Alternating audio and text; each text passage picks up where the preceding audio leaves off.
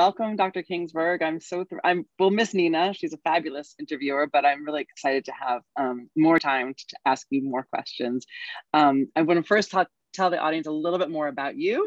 You're the chief of the Division of Behavioral Medicine in the Department of OBGYN at University Hospitals Cleveland Medical Center. You're a psychologist with a clinical and research expertise in female sexual disorders, menopause, pregnancy, and postpartum mood disorders, and also of the psychological consequences of infertility and cancer.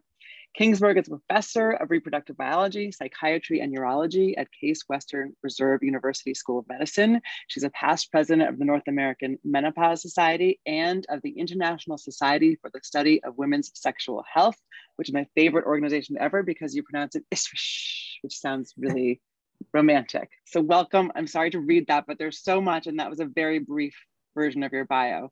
You got it. I'm so thrilled. I want to tell everyone that I met Dr. Kingsberg doing this exact thing, interviewing her on a webinar for a women's health site, I think 3 years ago, maybe before I started Alloy. And I was just so taken by all of the openness and frankness and expertise with which you address women's sexuality and sexual response. And we just couldn't wait to ask you to join our medical advisory board at Alloy, because of course, sex is a big part of what happens to you as you go through menopause. So many places to start. I just started chatting with Dr. Kingsberg earlier about the fact that I actually went to a brand new OBGYN this morning who told me about Rosemary Bassan's theory of sexual response. And I guess I'll just start there.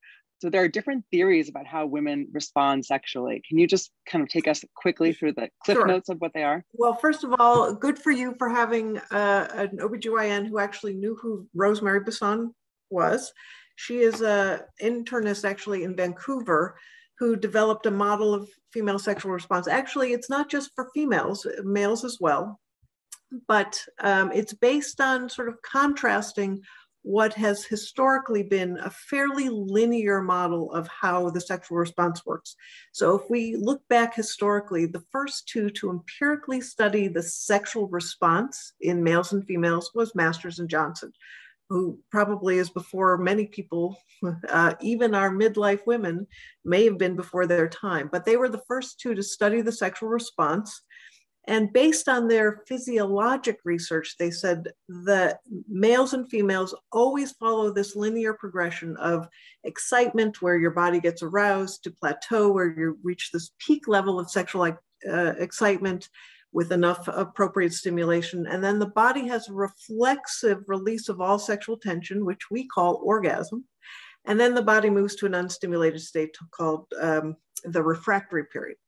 So based on that, it's a very linear progression. Now, in the 70s, we finally recognized that the brain was probably the most important sexual organ, and that desire is really important for the sexual response. And so that linear progression was desire, arousal, orgasm.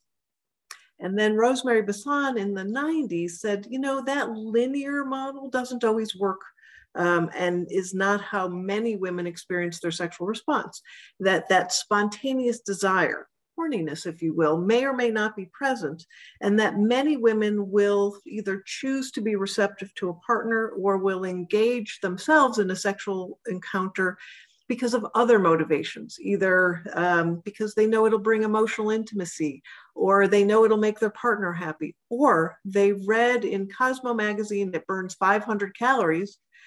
That would be a reason to engage in sexual activity, even though they're kind of sexually neutral. They're doing the laundry, grocery list in their head, or they're not really sort of focused in on sexuality. And only once their body gets aroused with enough sexual stimulation, and by the way, especially for our postmenopausal women, no pain, because that shuts the cycle down. But assuming that response occurs, it's only then that desire kicks in. So the arousal precedes desire, and we call that responsive desire, right? And then once that desire kicks in, it's like, oh, sex, this is great. Why was I so hesitant? We should do this more often. And that drives the cycle. So it's not that drive is always present, which is true. And for me, and hopefully for your gynecologist, she could explain it as, for me, it's like going to the gym. I have no spontaneous drive to work out. If I waited for my own spontaneous drive to go work out, never, ever would it happen, ever. So I know that about myself, and I don't rely on spontaneous drive to work out. I just go there, I show up, and once I'm about halfway through my workout, my heart rate's up a little bit, I've got a little perspiration going, then the smile comes on my face, and I'm like, this feels great. Why am I so hesitant? So that's how responsive desire feels. But there are women who have spontaneous drive who then lose it, especially at midlife, and then they're really distressed by it. And what I want to make clear is that although responsive desire is a normal way for many women to experience desire, it is not the only way. And if you used to have spontaneous drive and you miss it and it's gone, you shouldn't just learn to live with it. You are allowed to ask for help. Sorry, okay, so long-winded answer to No, we're here for your answer. This is this also gets something about the difference. There's so many ways I can take this, but the difference between the two. So there's the lack of desire and then the lack of arousal, right? And these are two different sort of disorders, would you call them? And they both happen more frequently to women. Yes. Well, getting to some of the controversy in nomenclature and classification, the DSM-5, which is the psychiatric manual that lists sexual dysfunctions, ISSWSH, International Society for the Study of Women's Sexual Health, and ICD, the International Classification Codes, really differs from that new model that combines desire and arousal into female sexual interest and arousal disorder. And that really, to me and to many of my colleagues, does women a disservice, because there are clearly differences between loss of desire and loss of arousal, right? And so let me explain it to you like this. When we think about sexual problems for women, it's best to categorize into about 4 general categories. There's problems with desire, which is appetite, wanting, right? The idea of wanting to be sexual, whether or not you act on it, okay? You can have desire and not act on it. So for example, when you look at a treatment for desire and somebody's counting sexual events as an outcome measure, that's ridiculous, because it's not how often you have sex, it's whether you want it. So desire. Arousal is the body's ability to feel genital sexual pleasure. So lubrication, genital swelling, engorgement of the genitals, nipple erection, increased heart rate. So it's not just genital, but it's genital sexual arousal is sort of key to that. There's also cognitive arousal, which is not just wanting sex, but in the midst of a sexual encounter, feeling enjoyment of that. So desire is wanting, arousal is the experience of sexual pleasure and sensation. Orgasm, which is again that release of all sexual tension, usually experienced as pleasurable. And pain. Pain with sexual activity is its own category. So that's the easiest way to categorize sexual concerns for women. And would you say that among the many women that you've seen over many years of practice, is there one or more of those that is the most incidents that you see the most frequently? We call it has a name, hypoactive, which is low, hypoactive sexual desire disorder, HSDD, which we'll call it from now on, is the most prevalent sexual problem of women across all ages. That's lack of desire. That is lack of desire with distress. So in order to meet the criteria for a diagnosis, you have to be distressed by it, because you will see many women who would identify as asexual. That is, they don't have any desire and they're not bothered by it and they don't want to be labeled. And by all means, we don't. So to meet the criteria for HSDD, you need to have loss of or low sexual desire and be distressed by it, okay? About 1 in 10. So the prevalence in the United States is about 1 in 10, and actually it's probably worldwide. And Susan Davis actually did a study in Australia, and the rates are probably higher. She did a prevalence study more recently, and the rates in midlife women are even higher than that. Yeah, I was going to say it gets worse, or like more women experience that for the first time in menopause. Yes, the prevalence rate in women of all ages about 1 in 10. in postmenopausal women or women between 45 and 65 is about 14, 15%. So it's not a huge increase, but it is an increase. So just curious, do you have any sense of the percentage of women who are not bothered by like the asexual identifiers? You know, I should know the prevalence of that, but I don't, because there hasn't been necessarily quite the national surveys on women who are not bothered by their lack of desire. And I wonder, in any sexual survey, like, do women really tell the truth? And is there just a lot more out there that is not reported? Well, one of the ideas behind an anonymous survey is to hope that we can get sort of the truth there, but probably it's an underestimation. Because who's going to fill out, you know, if somebody sends me a survey and it's about sex, am I really going to fill it out? So yes, there's probably an underestimation of the rates.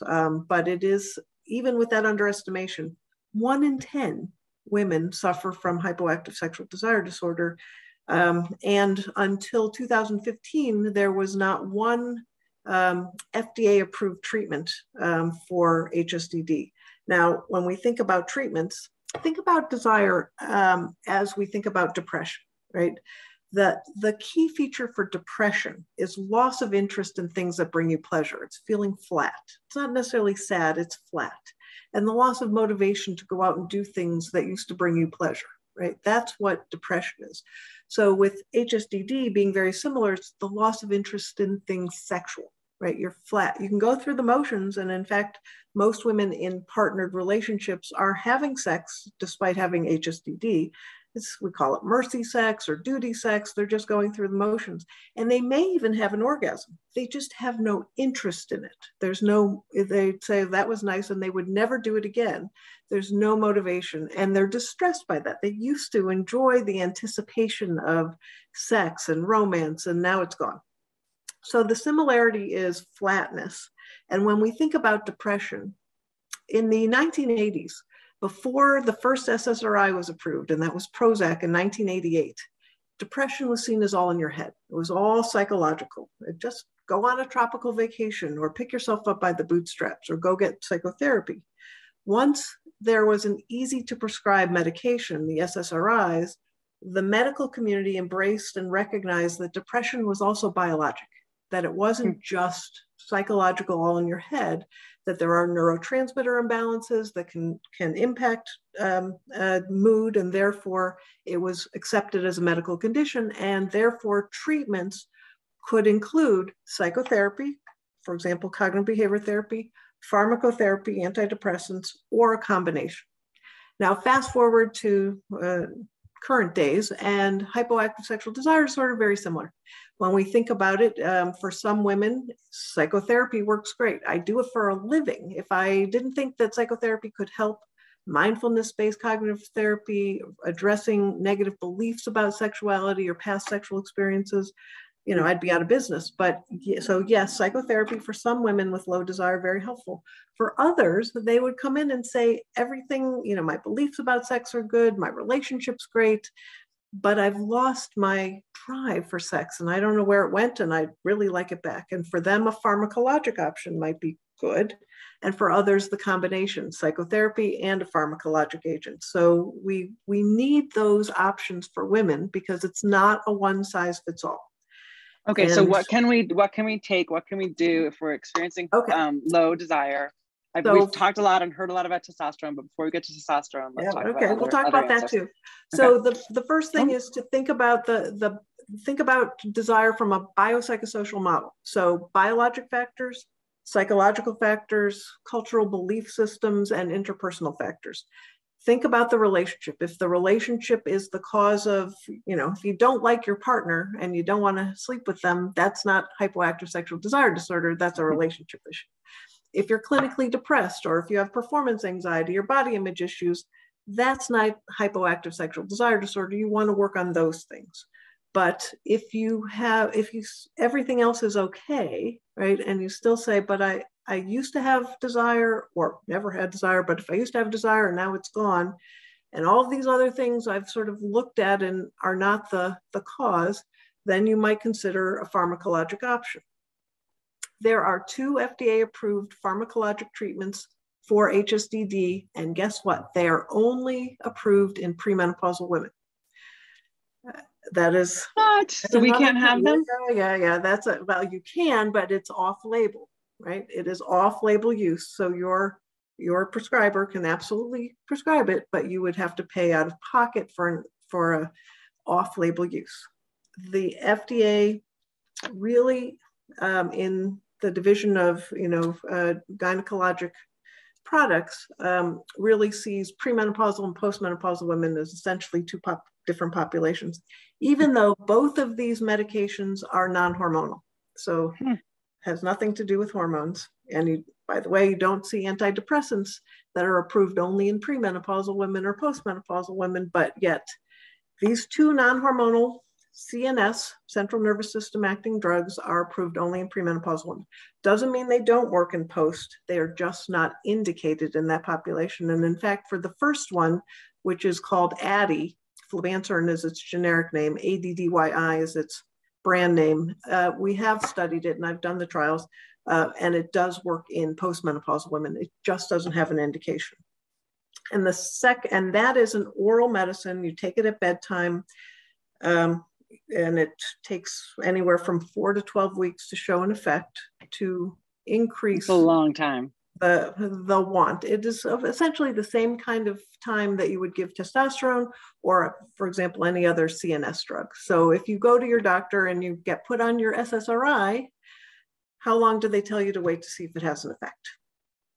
They usually say 4 to 6 weeks. Been that long, but 4 to 6 weeks. So with Desire, I'd say we saw in the trials a separation from placebo at 4 weeks, but it can take as long as 8 to 12. Now, Nina had on another guest at one point that was talking about the high placebo rates for testosterone, but also for these other medicines. Can I just say that any CNS drug, central nervous system acting drug, always carries a high placebo response. It is just how these drugs, the endpoints are very subjective, and you will typically see whether it's overactive bladder, whether it's mood and antidepressant, you will see about a 30% placebo response. So if a drug can show an improvement above and beyond that already high placebo response, it shows that the drug probably does have some benefit. Not for everybody, not for everybody. It is not a one size fits all, and it doesn't work for everybody. But it does work. And to say, well, it has a high placebo response just says that's how these drugs work. They always have a high placebo response. So Nina's going to kill me if you don't get to this one question, because we've talked a lot about the loss of desire, and there's so many other questions I want to ask there. And if anyone else has questions, please let us know. But the loss of like orgasm not being as great as before. What is that called, and what can we do for that?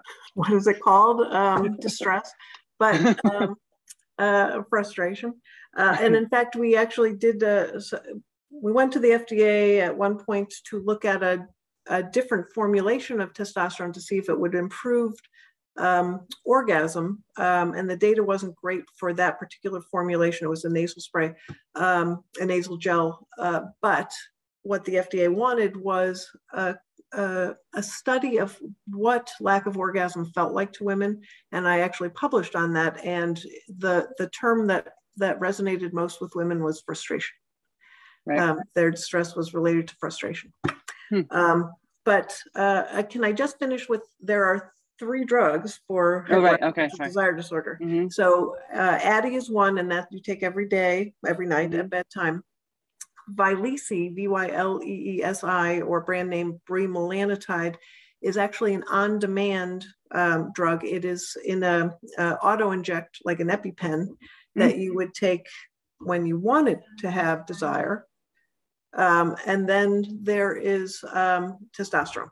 So there are 3 potential options. Okay, so there's one where like you're all of a sudden you're, okay, let's go, I'm feeling great, I want this. And you just have to whip out a needle and inject yourself.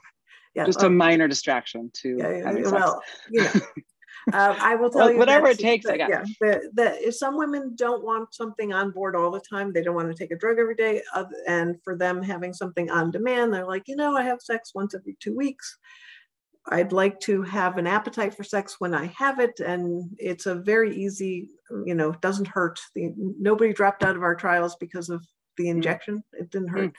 The highest side effect was nausea, actually. And what was interesting is that despite the fact that 40% of women at one point had some nausea, hardly anybody dropped out because of it. 8% dropped out. So 92% who had nausea stayed in, either because it went away after the first time they took it, or it was very manageable, it was mild, and you have about a 16-hour window to use for the medicine to last. So it's not like, okay, I took it, we got to go right now, and then it's gone. You have about a 16-hour window.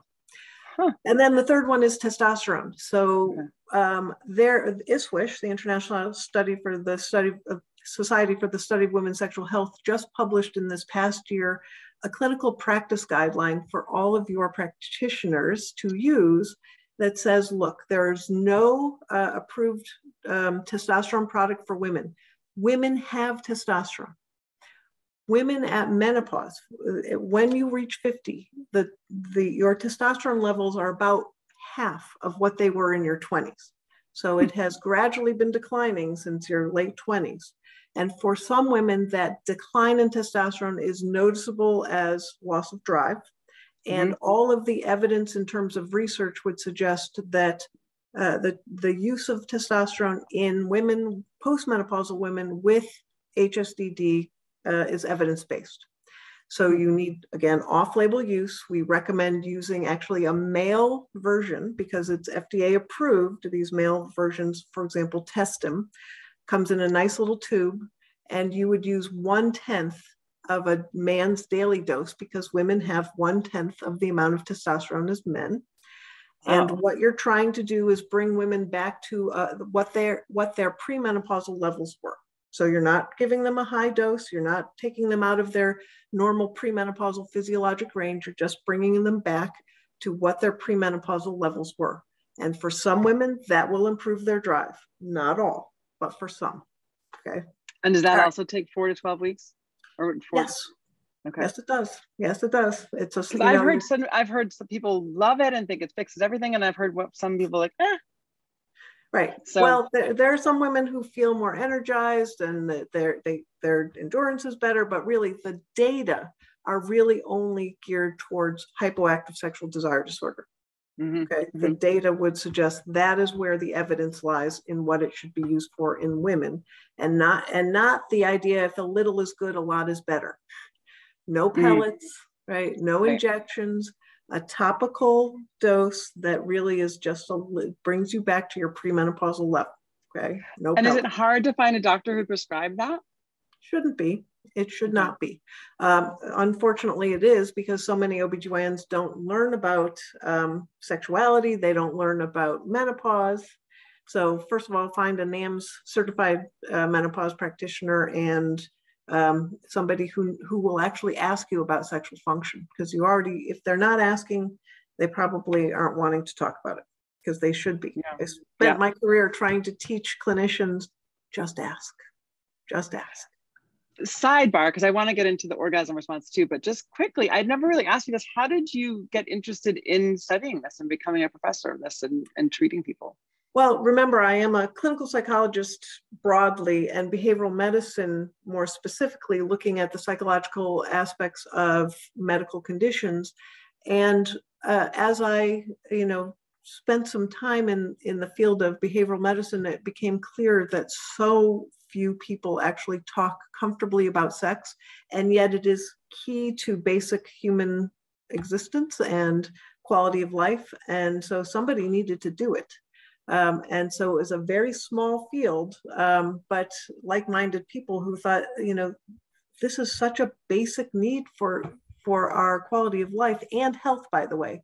It's not just about happiness, it is about physical health. That we know that poor sexual health is correlated with decreased physical health. It impairs mood and function, and it has a cascading effect. And healthy sexual function improves health, mood, quality of life. Yeah. I did hear recently that the orgasms in general are just great for keeping your vagina strong. Am I saying that? Is that correct? Yes, you can keep all the pelvic floor muscles. So the vagina is only one, that's just the canal there, but there's a whole cascade of pelvic floor muscles. First of all, it's pleasurable anyway, but all of sexuality is important to keeping vulvovaginal health. So the phrase "use it or lose it," which has been misaligned or maligned recently, actually is true. That keeping the tissue the patency of the tissue, the stretching of it, is really important for the health of the vagina. Not just because with menopause and without estrogen, the vaginal canal narrows and sometimes shortens, but even the anticipation of penetration often becomes tensing, creates a problem. Yeah, so we've got to talk about estrogen, because at Alloy we believe very strongly. I mean, we don't believe, we read the science and are very passionate about giving women better access to expertise and to FDA approved hormones for their menopausal health. But we've talked a lot about testosterone. Let's talk about estrogen, vaginal estrogen. What are the different kinds and what does it do for you? And we've heard, maybe I can't remember from you, that I'm fact checking everything, Sheryl, that topical estrogen cream and or the suppositories is one key to better orgasms. Okay, so yes, it's important because without estrogen in the tissue, in the vaginal tissues, lots of problems can happen, and the sensation decreases. The tissue itself, I hate to say it, atrophies, and so there's less blood flow to the clitoris and to the whole vaginal canal. So all of that can impair all sexual function, including orgasm. So when we think about what happens at menopause, everybody knows about hot flashes and night sweats. Everybody does. But what most women don't realize is that estrogen is really important in the vagina and the whole urogenital canal. And so while hot flashes and night sweats might start in perimenopause and you kind of get it, the changes that happen urogenitally happen gradually, but they are chronic and progressive. And so while hot flashes will eventually, God knows when, go away, this will not without treatment. And so the loss of estrogen in the vagina causes the tissue to change, and we actually have a term for it. It's called genitourinary syndrome of menopause. GSM, genitourinary syndrome of menopause. Why? Because the old term was VVA, which stood for vulvovaginal atrophy. 3 reasons we changed it. One is women did not want to be told their vagina was atrophying.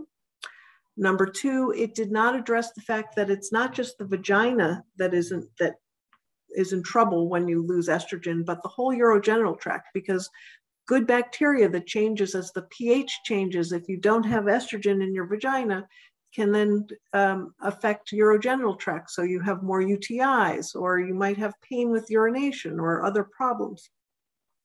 And the 3rd reason is, until recently, you really couldn't say vagina on television or in the media very often. And so it was really hard to talk about vulvovaginal atrophy when I would be told by a host, okay, you can talk about it, but don't say the word vagina. It's crazy. So it's so frustrating. Vagina. So we can say it. Vagina. Okay, so but using estrogen cream, will it help orgasms? Yes. Yes, it can help orgasms. It doesn't always fix it. But if you noticed that as you hit menopause and you were having more dryness or changes in the vagina and you were not on local hormone therapy, you might notice that your orgasms were less intense. I don't want to say it will fix all orgasm problems, because not all orgasm problems are created equal and not all are related to GSM. But it certainly would be one of the first things that I would be doing is talking to my gynecologist or nurse practitioner or primary care about local estrogen. There are local hormones. So when we think about local hormone therapy, we call it local because there is virtually no systemic absorption. So women who are worried about hormones, which you will cover on another episode. You don't need to be worried about them anymore. Right. They're not dangerous. And the North American Menopause Society just announced that their new position statement on hormone therapy is coming out in July. So stay tuned for that. Yep. There was an announcement today. But even if you were worried about systemic absorption, these are not systemically absorbed. So even women who are breast cancer survivors should talk to their oncologist and their provider about potentially being on them, because it just works locally. So you have estrogen creams, you have an estrogen ring, you have an estrogen gel cap, you have DHEA, dihydroepiandrosterone, which is prasterone, which also works to affect both estrogen and androgen receptors in the tissue. And there is another oral medicine called ospemifene or Ospina, which also works locally to affect the tissue in the vagina. So those are all of your options. So we're big fans of the cream at Alloy, and we sell it. But Nina, last time I have to read you the question that she texted me directly. She said, feel free to share that my orgasms are seriously lacking these days, and I've just asked my doctor for an estradiol prescription, meaning the cream, even though that stuff is totally goopy and gross and cannot be used if you want anyone to go down on you. So how do you manage that? Well, she could use it. There are so many other options. Okay. Oh, and I did forget one. There's a little teeny pill that is inserted in the vagina as well. So that's Vagifem, or Uvifem is that's generic. So there are many options. She could use the ring, which is kind of like a little, literally a little ring that you can insert almost like a diaphragm that stays in your vagina for 3 months.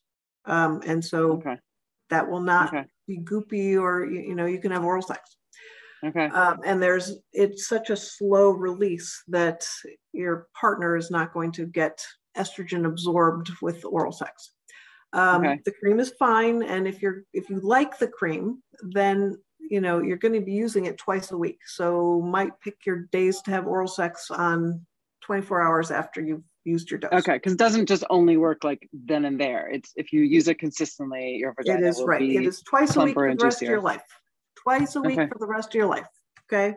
Starting dose every day for 2 weeks, and then twice a week forever. Because if you want to maintain urogenital health, even if you decide at 90 you don't want to be sexual anymore, and I don't know why you would stop at 90, but if you did, you still may want local estrogen because you want the tissue healthy. You don't want to develop a UTI and end up dying because you had a urinary tract infection. So no, I didn't realize that was the reason for all the frequent UTIs that many women experience in menopause. I did not quite understand. I knew that was a symptom. And elderly women who end up in the ER from a nursing home because they have UTIs.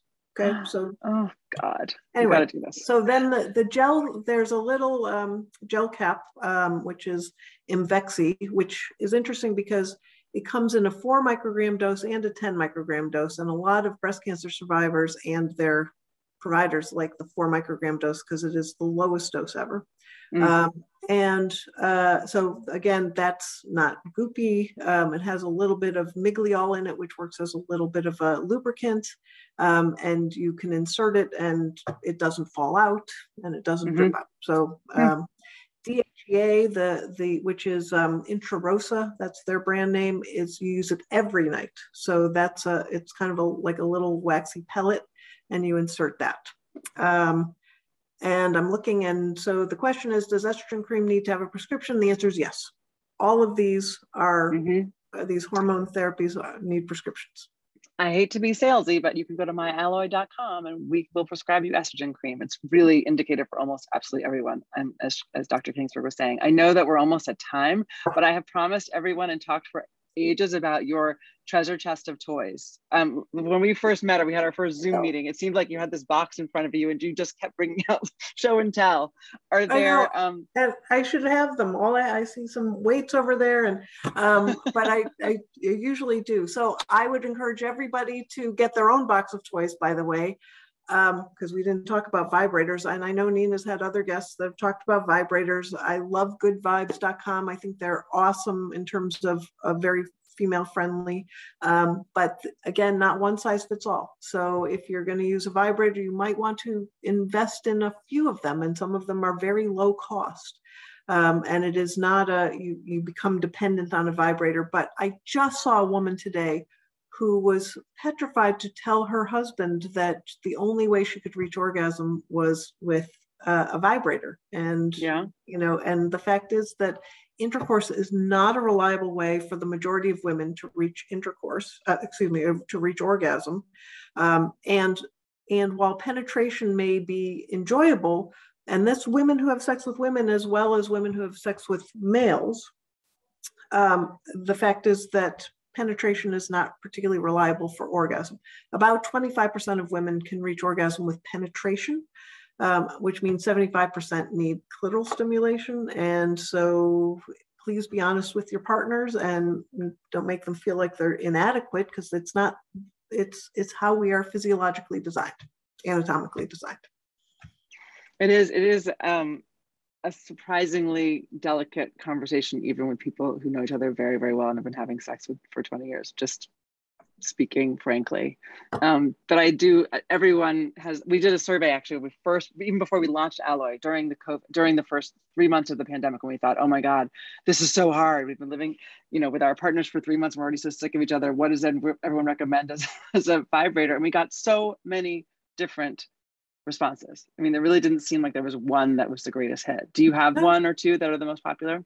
Well, of course there is, and I know this was already on the podcast, the Hitachi Magic Wand, and I love the history of it. The Babes in Toyland story was the history of the Hitachi, and that's tried and true. It is very large. It is a back massager, but the volume of the head, which is not to be inserted, is nice for women who like it covers a lot of territory, the volume of the reach of the vibration.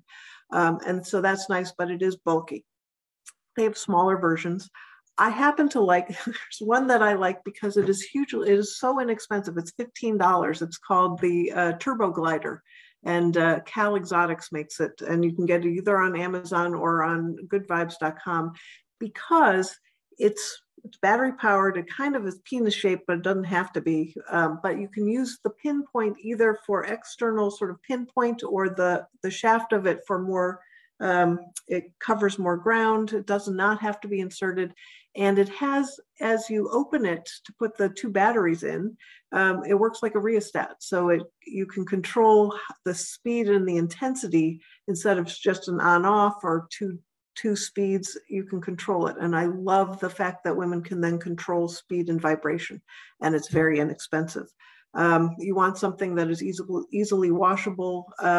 There are, Dame Products makes these nice little ones you can wear. There's one that you can wear during penetrative sex if you want both. There is one that you can just put on your finger, but you need to kind of explore and find a few, because some women will need strong vibration, others need variety. The fancier doesn't need to be, the more expensive doesn't need to be there. You can get things for less expense. And I'd say buy more that costs less than just buy one expensive one. Great advice. I love it. I think we're at time. I think Sydney told me to have to go over 45 minutes, but I could ask more questions all day. So we'll have to do this again. We're so thrilled to have you as a medical advisor at myally.com. We do sell hormones and a symbiotic right now, but we will be expanding into more sexual health products as well, because it's such an important part of the conversation. And we should not be suffering in our sex lives just because we're actually reaching this glorious time in our lives. So thank you, Dr. Kingsberg. Thank you, Sydney. And thanks to everyone who joined us today. Well, thank you for having me. I could talk about sex all day, as you know. We'll do it again. All Thanks, right. everyone. Okay.